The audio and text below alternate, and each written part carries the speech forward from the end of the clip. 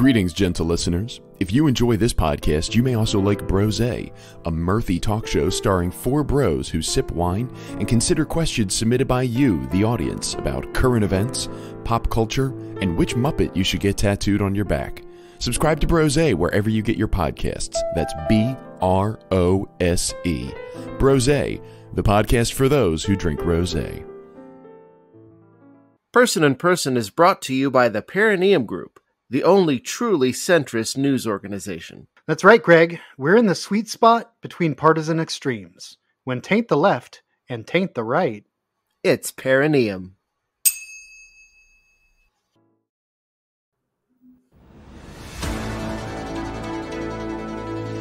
What does The Cure? have to do with Zoomquilts? Help! I'm trapped in a Chinese boy band factory. So is that earthquake male or female? Give me a break, or give me death. Can a new hairdo get you arrested for tagging? The answers to all these questions, plus sports, emotional weather, and stayed up, that's tonight On Person in Person.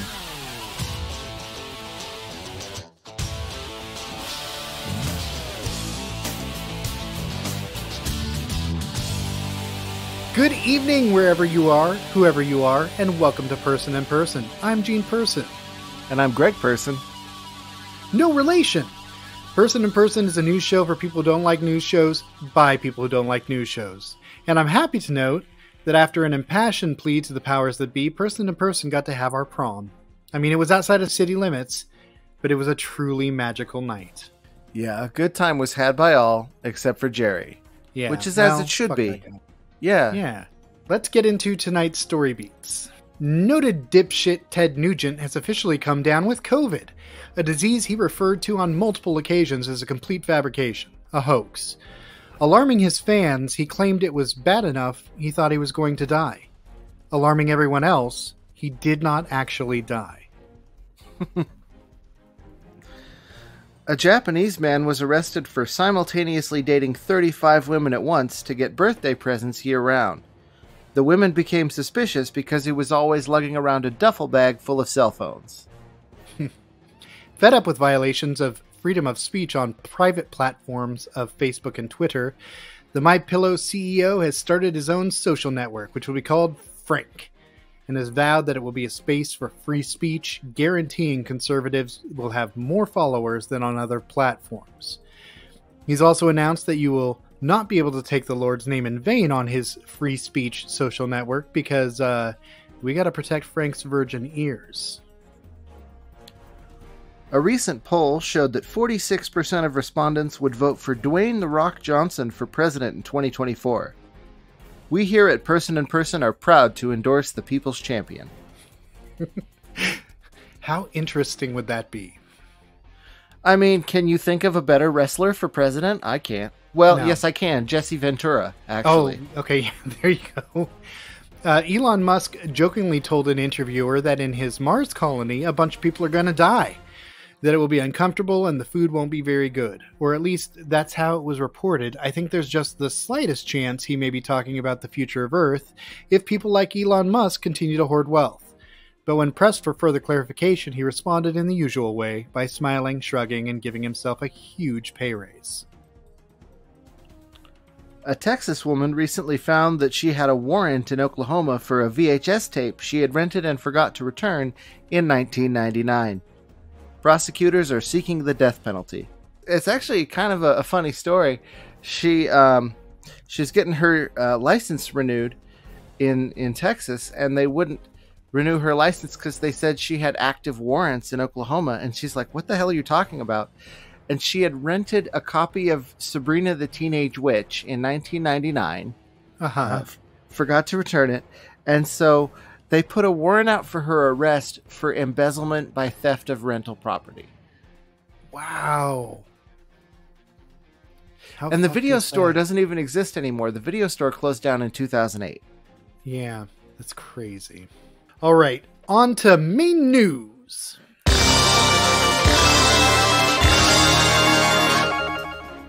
Our top story tonight, I'm going to lead off with Zoomquilts. I'd like to talk about those. They're a type of digital art that can be infinitely zoomed in on. They were created by a German artist named Nicholas Baumgarten, and they've been around for quite a while. But they really are kind of breathtaking. They remind me of infinite zooms on a Mandelbrot fractal without the precision of the same repeating parts quite as often. Instead, they're a delightful visual array of shapes and threads stretching into the center of the image, often involving color scheme changes and other visual contrasts as you zoom further and further in. They really do take you on a journey. They do eventually repeat, but the road to the beginning is so varied and interesting that it's not always easy to see the point where you started.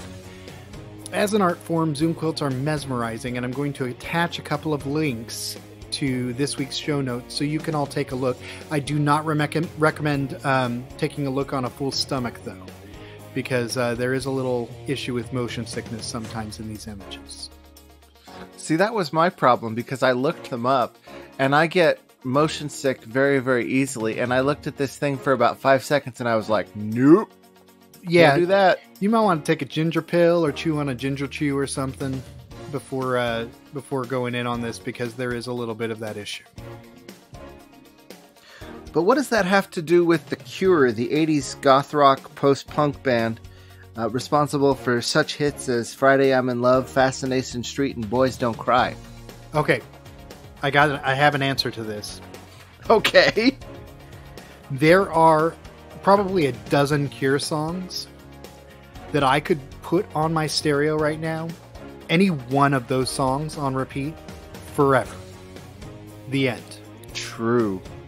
Actually, yeah. The Cure, for me, the whole album of Wild Mood Swings, which such a great album. We've talked about this many, many times. In fact, that was one of the things that we bonded over very early on, is that we both know which is the best Cure album. It's Wild Mood Swings. Oh yeah, definitely my favorite of their albums. It's called Wild Mood Swings, and there really is kind of a song for every emotion. It's a beautiful album. What's great for me is how the lyrics so often don't match the tone. Oh, it's so cool. It's so cool. What it reminds me of in that way is some of the better Smith songs. Right.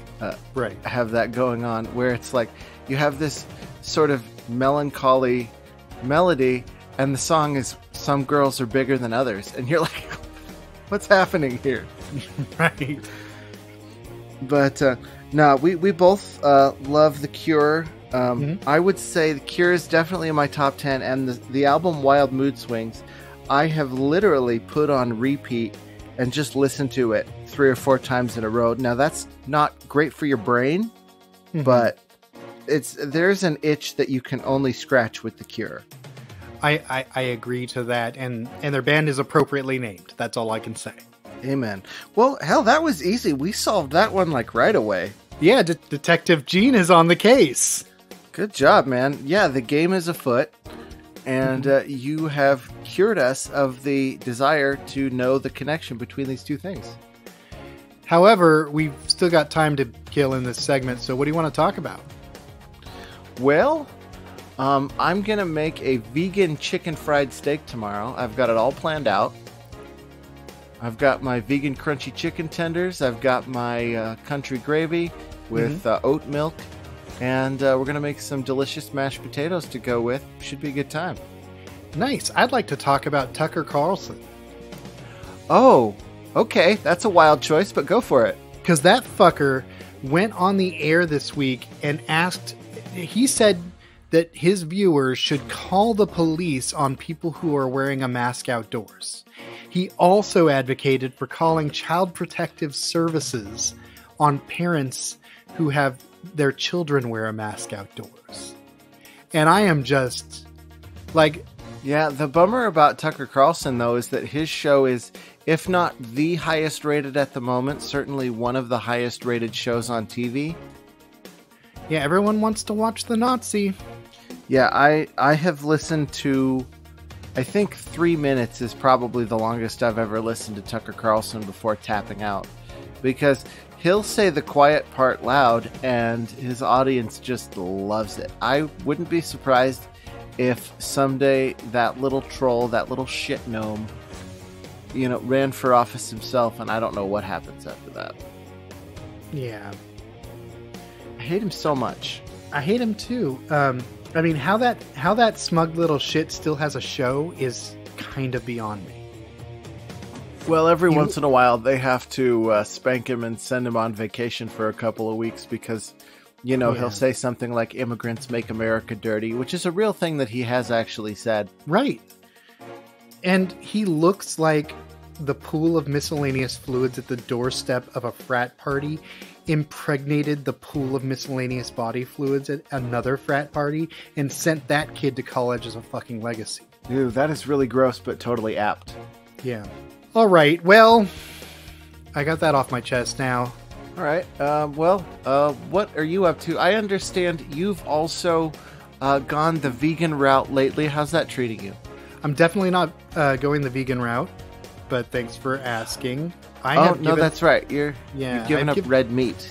I've given up red meat and poultry. I'm still eating fish, and this is on my doctor's recommendation, as it's a lean meat that's really high in protein, and is helping me to maintain the protein levels I need as an old. And also, I'm consuming some animal fat through dairy products. But I am having some pretty positive reactions inside my body to the lack of red meat, certainly. Because I used to eat kind of a lot of it, and I just feel generally better. I have more energy.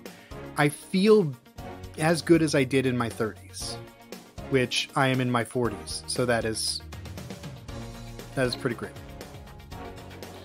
Well, I always took with a grain of salt these health claims, and it's not like the health claims were wild or were from disreputable sources. I just didn't want to believe them when people said things like, oh, red meat's really bad for your heart health, it's really inflammatory. And then when I stopped eating meat, it was like, I feel amazing. Oh yeah. So the inflammatory thing is incredible because I have tendonitis, and I have coped with tendonitis in my wrists for probably 25 years. And there's always a baseline of pain that I am no longer feeling and didn't even realize was kind of there until it was gone. Mm-hmm. Same. I have a form of tendonitis that doctors refer to as wanker's wrist. Mm-hmm. Mm-hmm. And it's much better. The downside, of course, is that my wanking has increased precipitously since becoming vegan. Yeah, and I mean, you're more likely to be successful in that regard too with a diet low in red meat, as I have come to understand it. Well, and what I've noticed is, and of course I'm exercising again more because the weather's nice again. Sure. But my blood oxygen has gone up and my resting heart rate has gone down just in the last few months. Nice. How is your resting bitch face? Oh, it's still the same as you remember. Extremely bitchy. Yeah, okay. All right, we can move on now to breaking news. Let's do. Okay.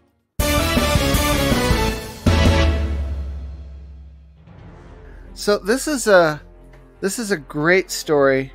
I love it because I feel like it's so emblematic of the modern era. Vladislav Ivanov is a 27-year-old Russian expat living in China who was hired to be the Mandarin tutor on a reality show to make a Chinese boy band. They had a couple of Japanese contestants who needed to learn Mandarin, and he was tutoring them. But he is a part-time model and quite easy on the eyes. Mm-hmm. So the producers of the show asked him to enter as a competitor to actually try to be on the band. So he thought, okay, that sounds like something I might try, signs on the dotted line. The thing is, though, is that this reality show to make a boy band is like a boot camp. They all live in this big barracks and they're drilling and practicing and doing these challenges all the time. And almost instantly, he hates it. He wants to get off the show. But he can't quit the show without forfeiting a massive sum of money for breach of contract. Sure. So he just gave these listless, depressed performances and every week begged the audience to vote him off. Did they keep him around? Absolutely. Because of course they did. the thing is, the sight of this miserable young man trapped in a job that he hated really resonated with the young Chinese audience, as I dare say it would anywhere in the world. Right. I mean, you could do this any country in the world, and the young people watching it would be like, yeah, I stand that guy. I relate to that. So they kept him on all the way to the finale, and what he was really scared of is that they would actually vote for him to join the band, because then he would be contractually obligated to be in the band for like years. Uh-huh. And he was so desperate. And finally, the audience showed mercy and voted him out last to not be in the band. Oh, that's like a perfect story.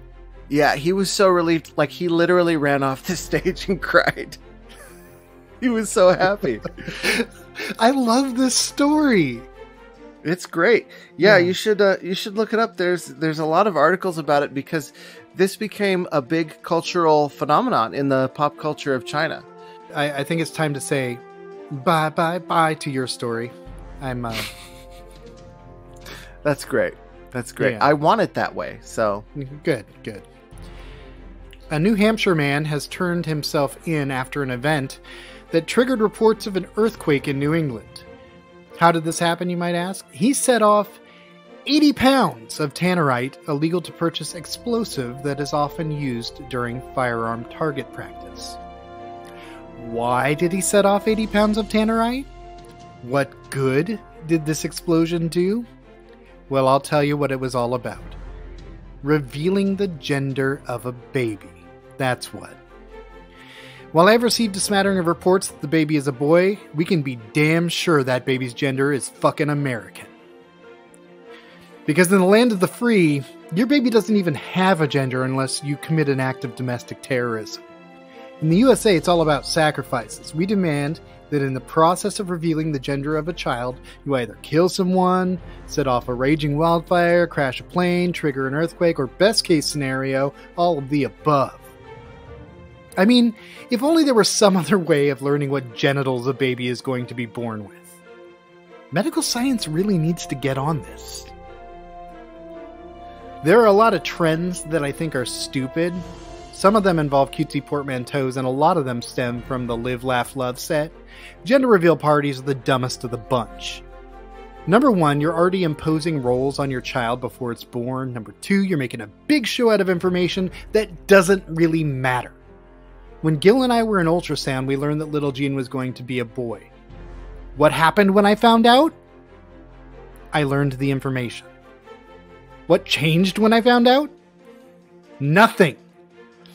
I've seen videos of gender reveals, and every time after the fireworks or balloons or whatever, the parents are like, huh, feels like so much squeeze for so little juice.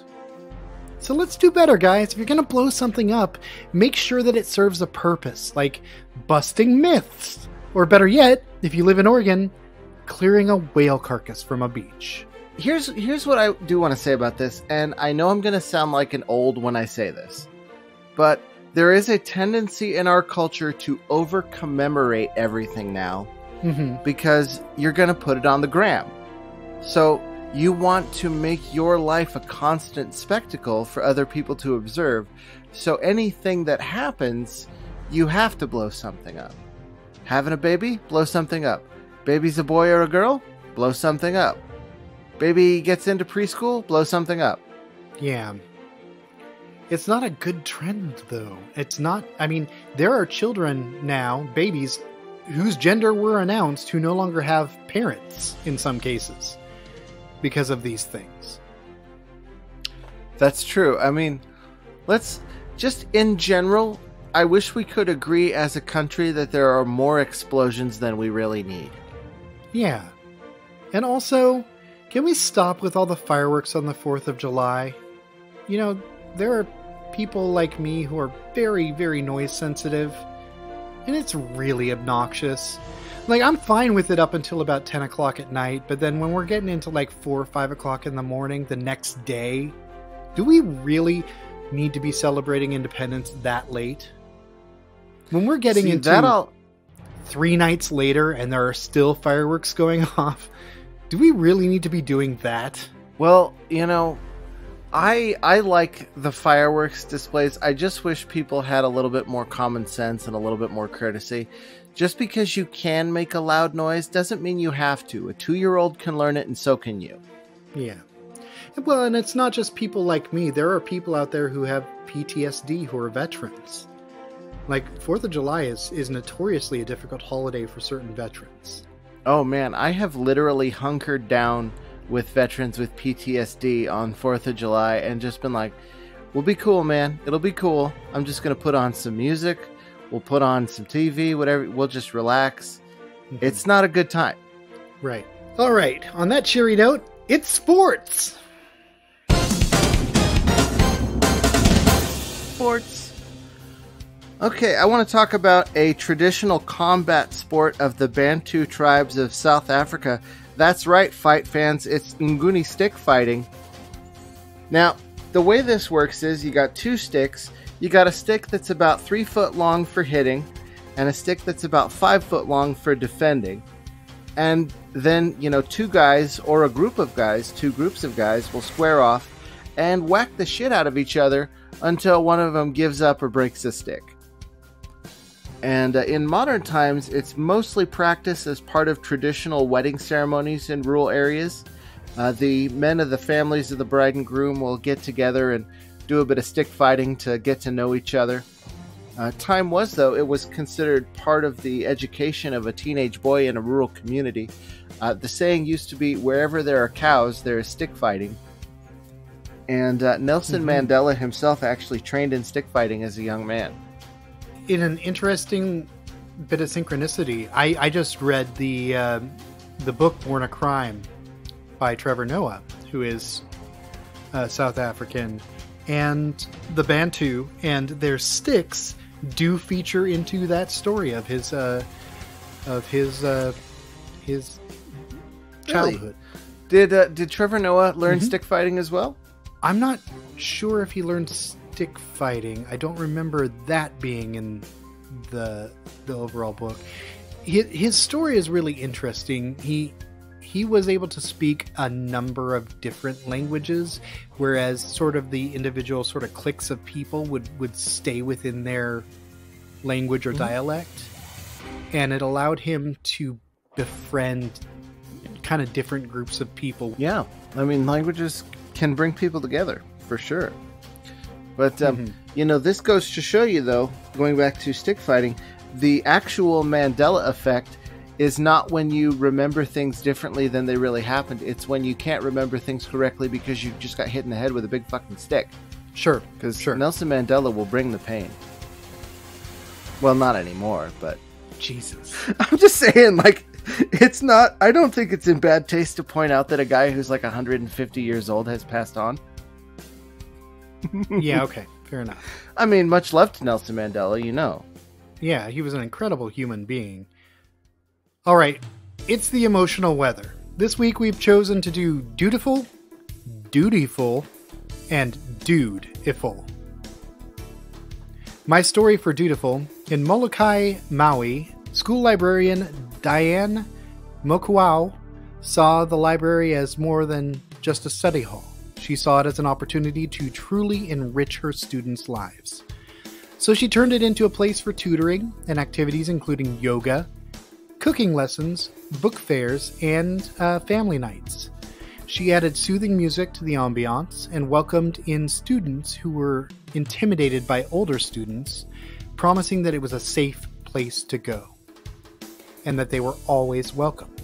As a result, she was honored by the School Library Journal as one of 2 2021 School Librarians of the Year. She was awarded both a personal cash prize and a prize for her library, and she deserves all of the positive press coming her way. Great work, Diane, to both you and your team. As a kid who spent a lot of time in the library, because, like my hero Chidi Anagonye, my soulmate is books.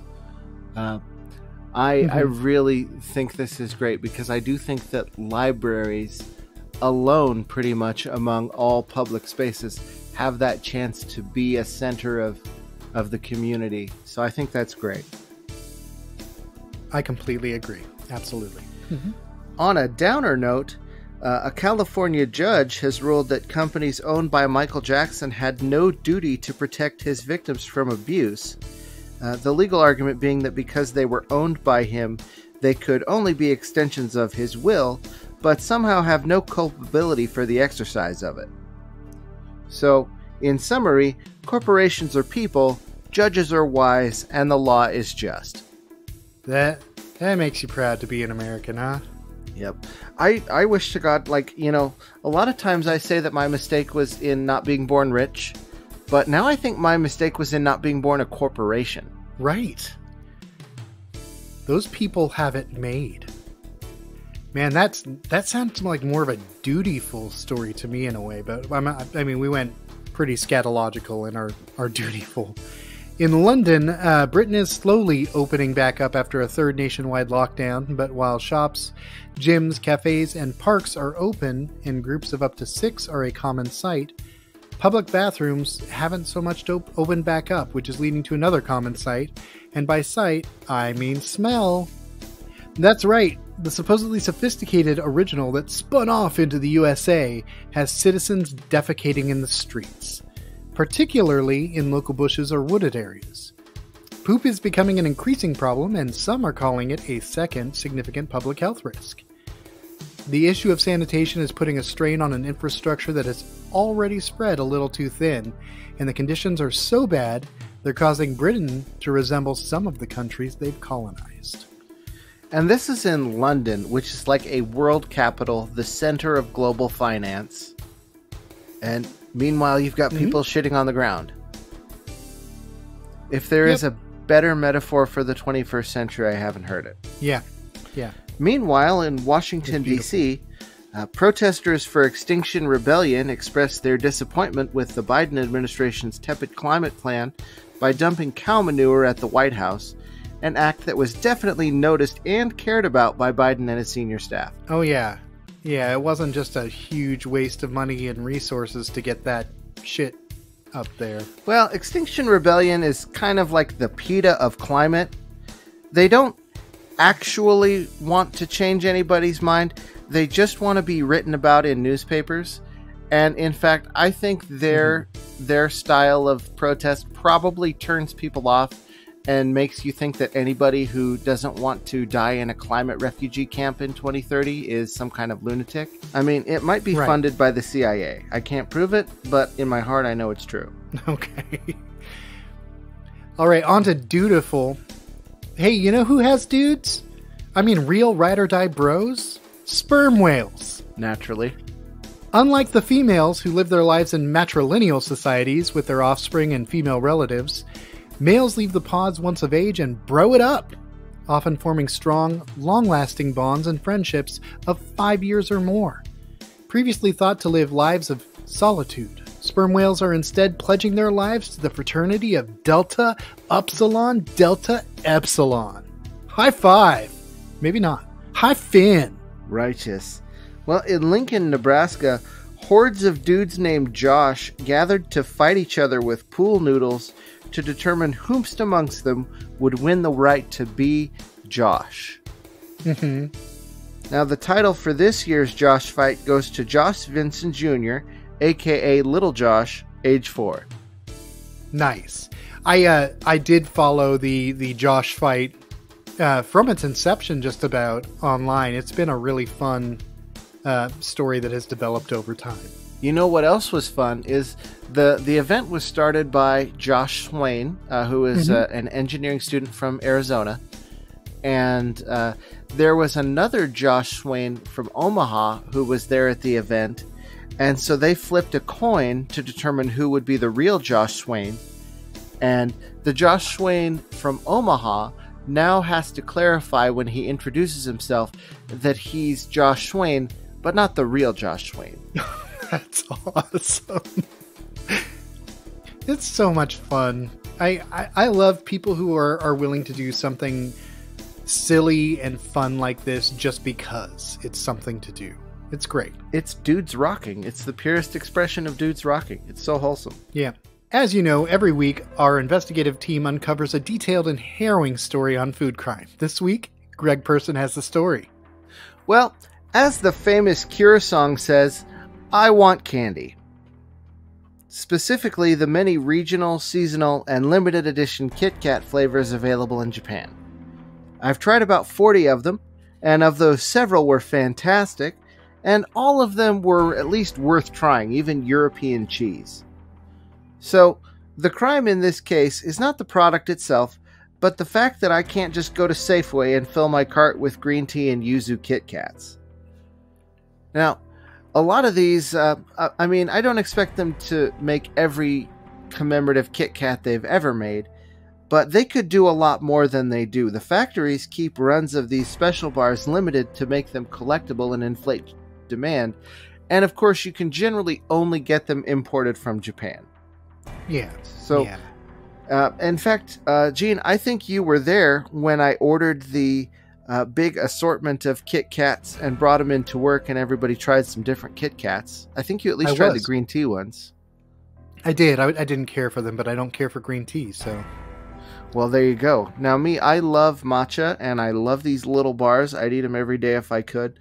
So, at a minimum, Tims, I know you're out there, my fanatical army of listeners, I am demanding that green tea Kit Kats be available in my local stores year-round. And we're going to make this happen by any means necessary. Wink. Wink. There you go. That's what I needed. All right, it is time for the Podcast Shopping Network. Quite often in this segment, I've opted to go for a lesser-known product that infuriates or amuses. But today, I'm going for one that is widely circulated and was from its inception. How's that precious hairline of yours? Sore subject?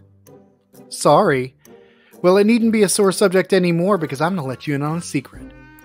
My secret. My Secret Hair Enhancer takes your thinning hair and volumizes it into a thicker, fuller head of hair. Apply it directly to areas with lost hair as a touch-up or as a touch-up between colorings. It comes in a convenient aerosol can with a nozzle.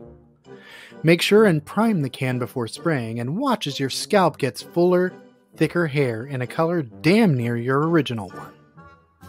I know what you're thinking, and the answer is no. It isn't spray paint. It's My Secret Hair Enhancer, the greatest gift to balding men since the safety razor. But does it actually work? Well, if you're into that wet look, my sources say it produces a nice, slick, shiny, gloss-like appearance that can only mean one of two things. Either your scalp has been mirror glazed, or brother, you're regrowing human hair. My Secret Hair Enhancer also doubles as a touch-up medium for fading or weather-worn wicker furniture, and as a bonus, is a preferred medium for street artists the world over. Ronco even had their own version of this brilliant product that in no way preyed on male insecurities or enforced an unrealistic beauty standard on men, because what's good for the goose, it's good for the dander. Oh, that's funny. I like that. Yeah.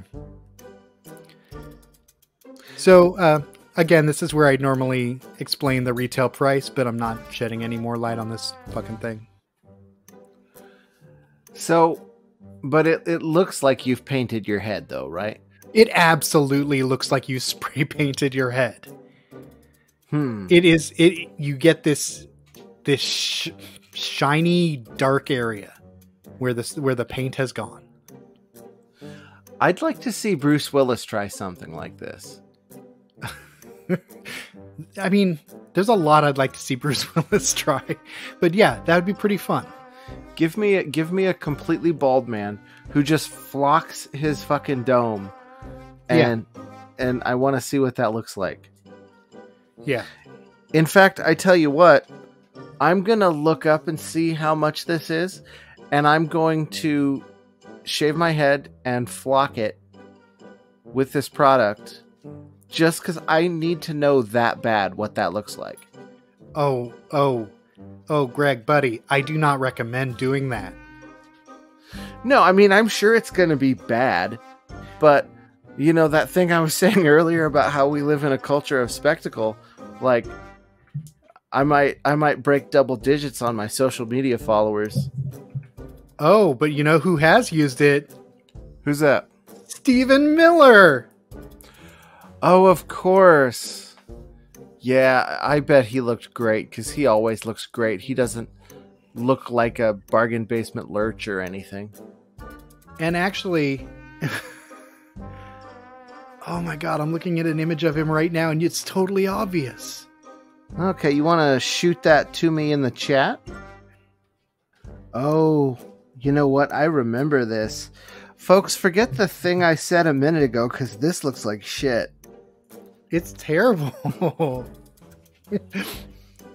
It's literally so obvious. It does look like brown flocking. It looks like he flocked his hair with poop. Yeah. It's not it's good. Bad. Not good look. All right. It's time for State Up. The next state in our review of the states of the Union is Georgia. Fact. Georgia is known as the Hollywood of the South, not because they film movies and TV shows there, but because actress Kim Basinger is from there. That's actually true. So, it's kind of a cool state. Yeah. Kind of a cool part of the world. Yeah. Oh, see, there you go. I was hoping you'd picked up what I'd put down. Yeah, I smell what you're stepping. Excellent.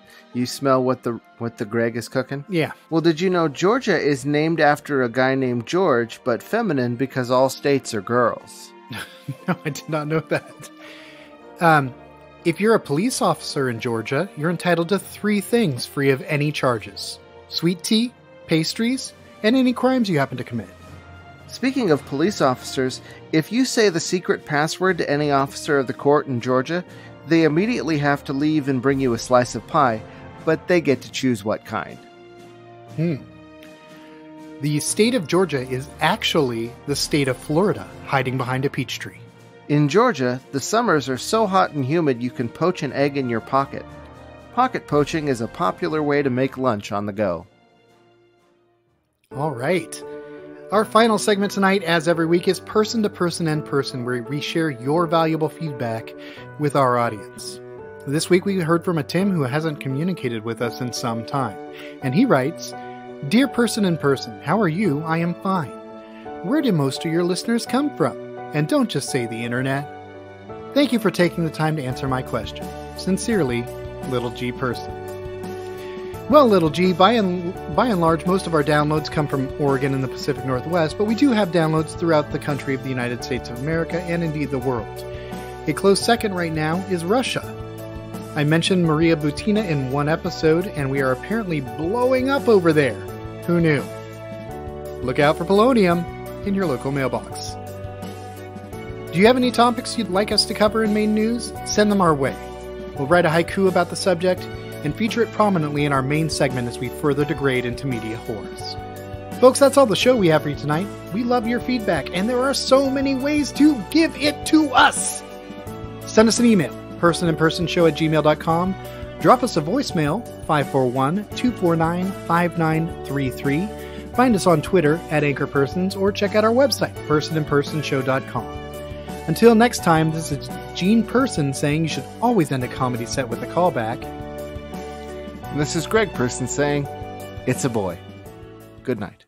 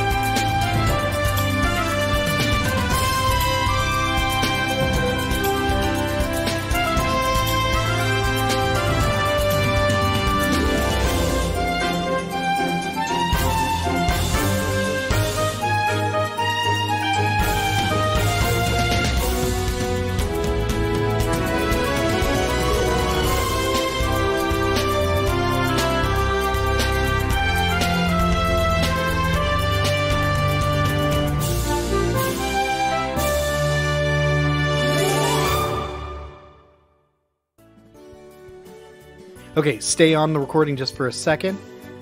So in honor of my little rant about Tucker Carlson, I have written a haiku that I'm going to use as the stinger for tonight's episode.